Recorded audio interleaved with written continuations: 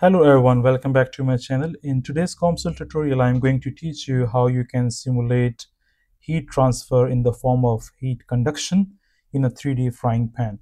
So I already solved the problem and you can see the results here. This is a 3D frying pan and we have provided the heat from the bottom 300 degrees Celsius, and then you can see the temperature profile. So you can see that how the heat is transferred from the bottom of the 3D frying pan to the handle. I'll take you through step-by-step guide to solve this simulation. So make sure you stick till end to get your simulation done. So let's start with the video. So the first step is to select the spatial framework, which means that either you are solving a 3D, 2D or 1D problem.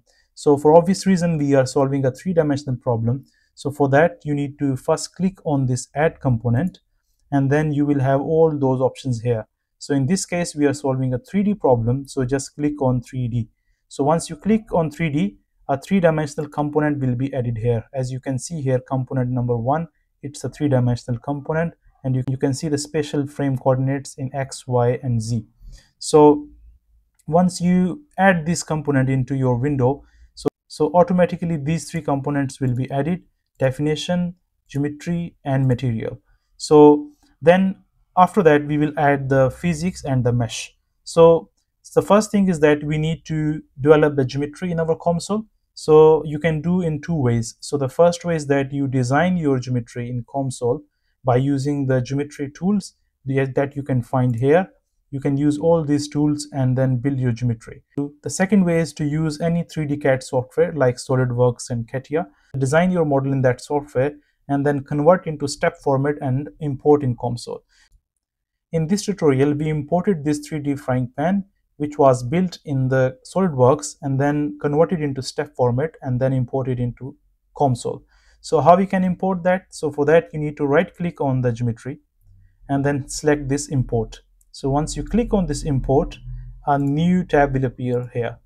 So in this import, you need to come to this browse button, click on browse, and locate to the folder where your step file is placed. So for example, here your step file is placed.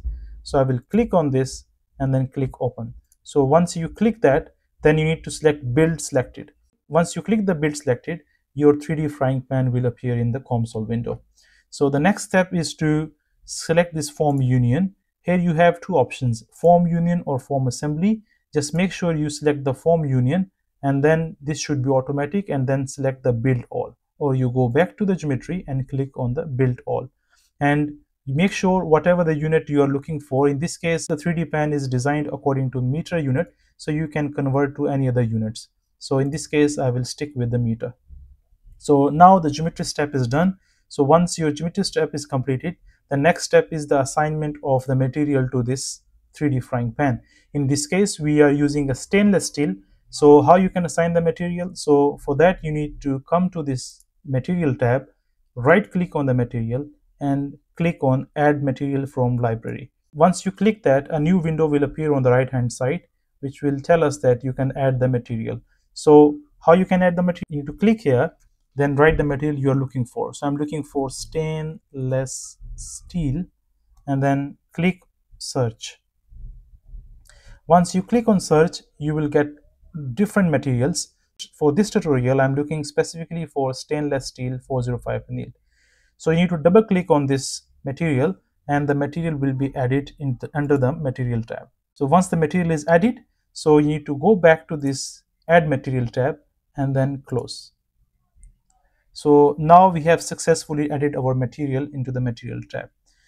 So if you come to this material, so you will see different properties listed under this material.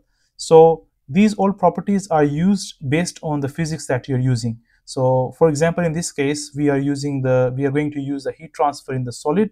So we are going to use this thermal conductivity, density, and heat capacity.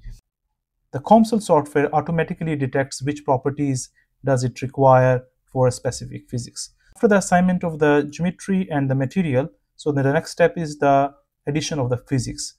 So how we can add the physics? So you need to go to this physics tab and click on add physics. Once you click on add physics, again a window will appear on the right hand side asking for the physics to add.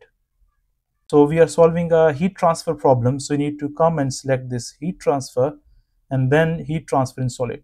So once you double click on this heat transfer in solid, this heat transfer physics will be added in the model builder. So once the heat transfer physics is added, so just go back to this add physics and close this tab. So now we have successfully added our physics into the model builder. So now the next step is the assignment of the boundary conditions.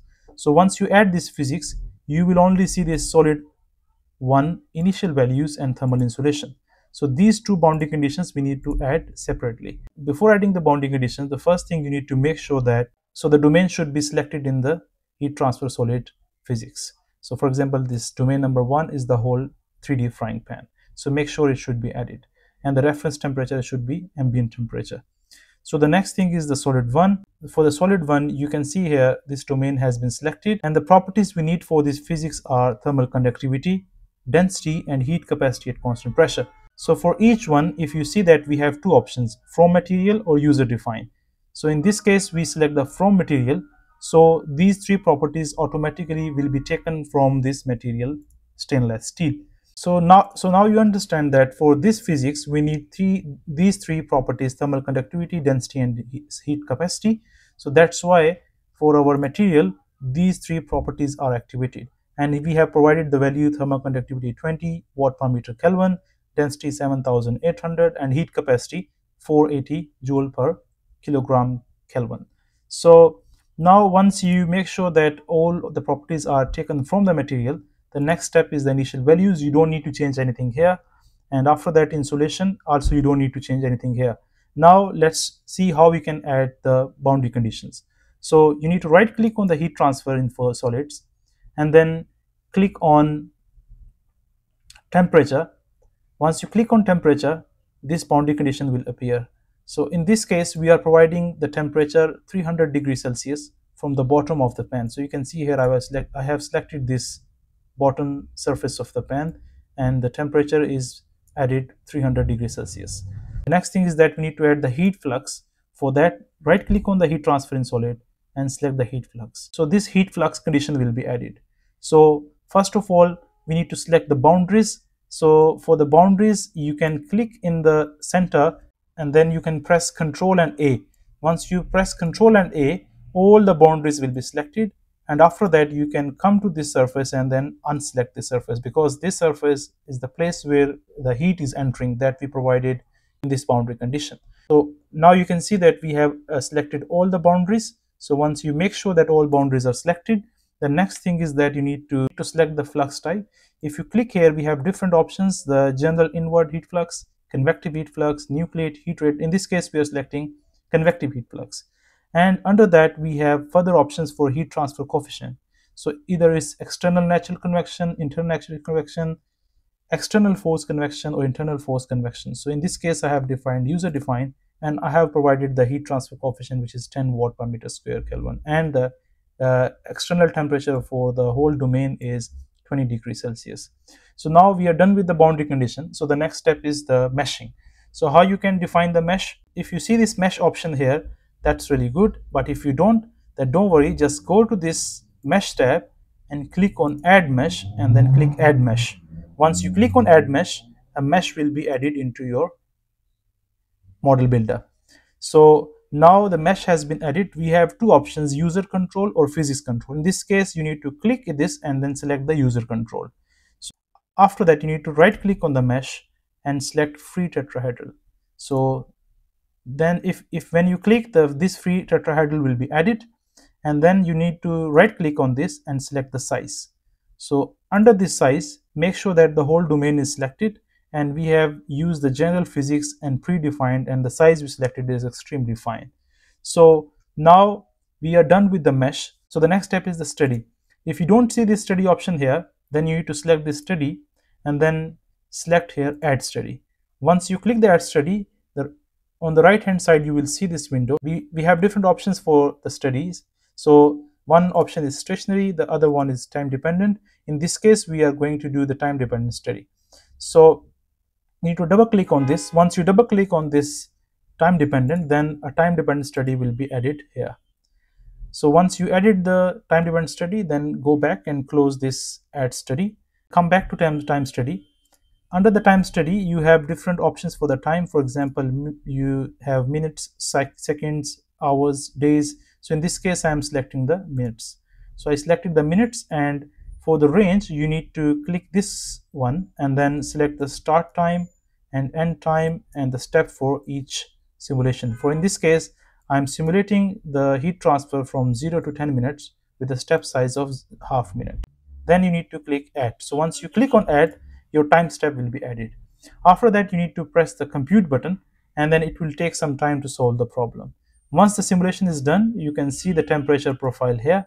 So once I click, so you can see here the temperature, nice temperature profile of the pan.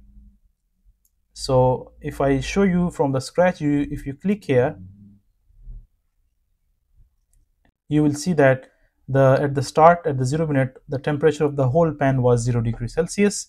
And after half a minute, because we provided the temperature at the bottom of the pan 300, so you can easily see here the temperature at the bottom is around, you can, if you don't see, you can pull this up a bit more and then see the temperature. So if I click here, it shows this is 300. If I click here, it shows it's 23 degree.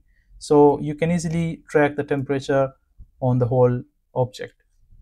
So now if you further press it, it will show you the next time step, which is 1 minute, because we have taken 0.5 minute time step. So you can see after 1 minute, the temperature profile will look like this. So if you struggle to find this temperature, normally the COMSOL generates the temperature profile by itself. But if you struggle to find it, right click on the results, then go to 3D. Once you add 3D, you will get this 3D plot, and then right click on this 3D plot and go to the surface plot. So once you click on surface plot, you will get this option. And then if you want the temperature, then right click on this one and then go to heat transfer in solids. Then you can go to the temperature and then click on temperature. Once you click on temperature, the expression of temperature, which is capital T, will be added into the surface plot. And then from here, you can change the temperature unit. For example, I'm using degree Celsius at the moment. So similarly, you can see the isothermal contour plots, and also you can generate the animation. So if you want to generate animation, just right click on the export and then click on animation and click player. So once you click that, the animation will appear here. If you want to run the animation, you just come here and click on play. It will take some time to process. Now you can see that our animation is ready, and you can easily see that the time frames are moving, and it shows that how the temperature is changing over the time. If I want a continuous animation, then I can come and click on repeat, and I can click on forever. And then if I press again, then you can see here how the temperature profile is building over the time, and the animation is running very nicely. You can export this simulation by just stopping this one and then coming to this target and clicking on file. So once you click on file, then you can select the format that you want to export. For example, if you want to export for GIF, AVI, or WebM, then you need to select the location, and after that you need to select the export. So once you click the export, the animation will be exported to the desired location. So thank you so much for watching the video. If you really like the video, please click the subscribe button and press the bell icon so you can get notification about upcoming COMSOL videos. See you in the next video.